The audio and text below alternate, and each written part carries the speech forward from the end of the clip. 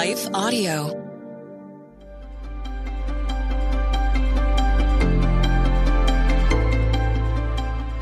Welcome to the Crosswalk Devotional. We're glad to have you listening with us. Today's topic is worship. We'll return with the devotion after a brief message from one of our sponsors.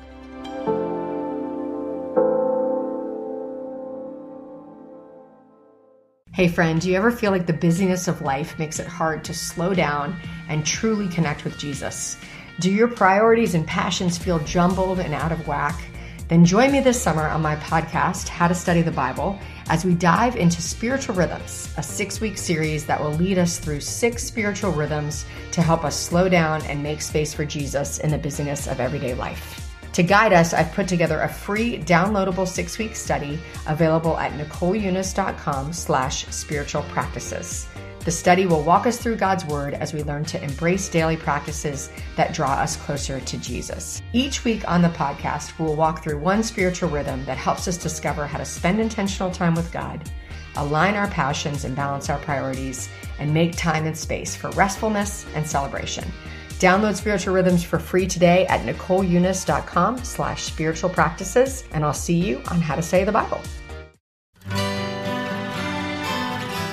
The Historical Jesus Podcast is the sweeping saga of the life and times of Galilean Jesus of Nazareth, as well as the faith, religion, and church founded to honor and disseminate his acts and teachings.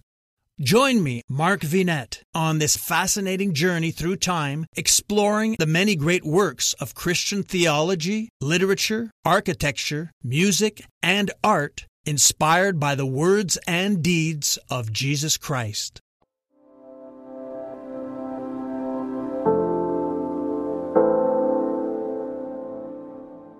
Renew Your Heart of Worship, written and read by Jessica Van Roekel.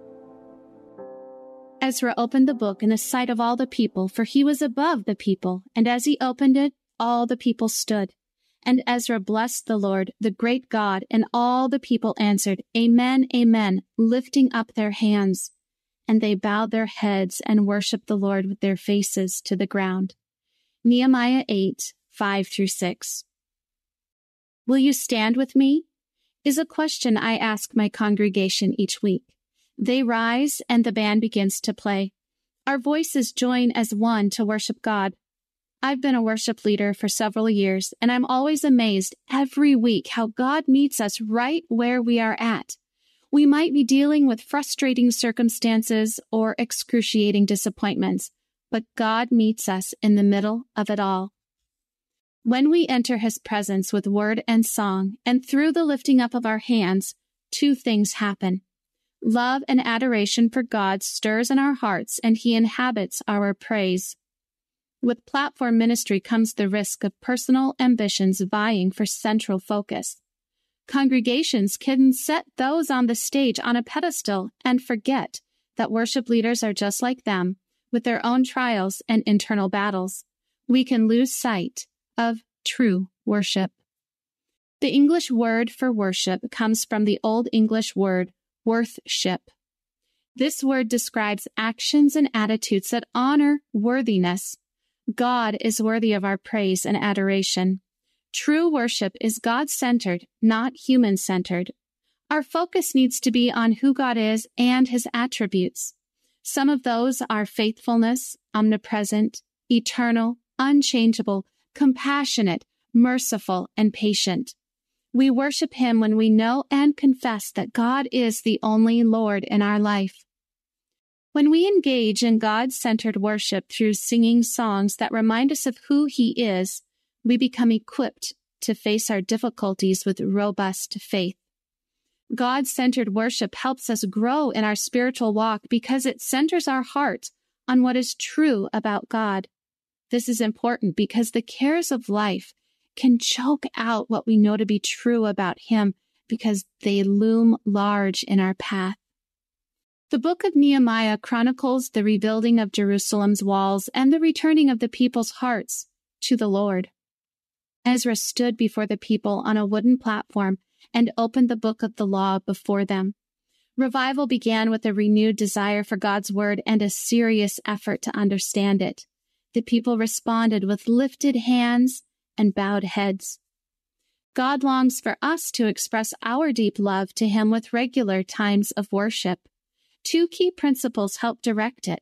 John 4:23 tells us that true worshipers will worship in spirit and in truth. God's main concern is with our heart.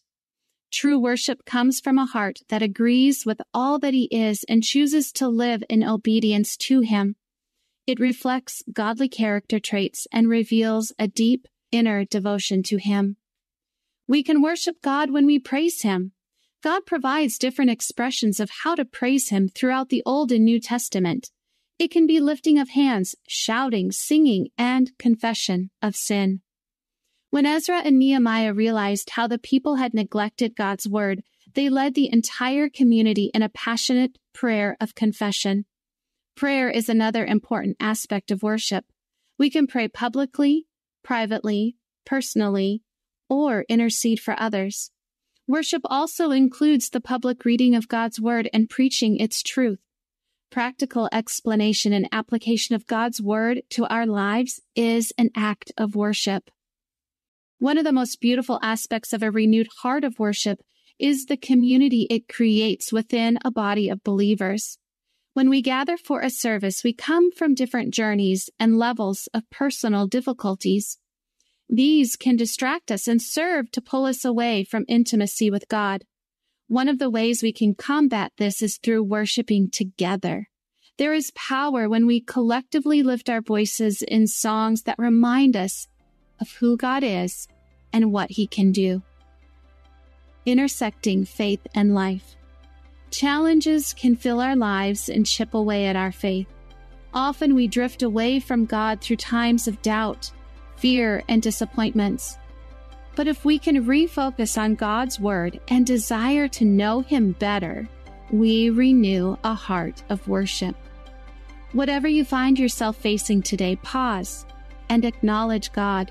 Lift your hands to show you trust in Him and bow your head to humble your heart. He longs to meet you right where you are. Come to Him today.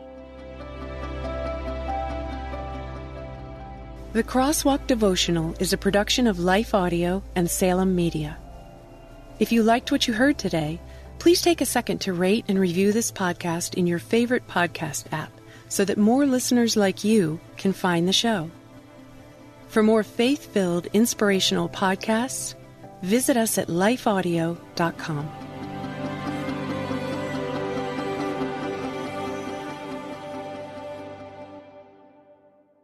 Scripture and brain science agree. Meditating on God's Word transforms us and reduces stress in our lives.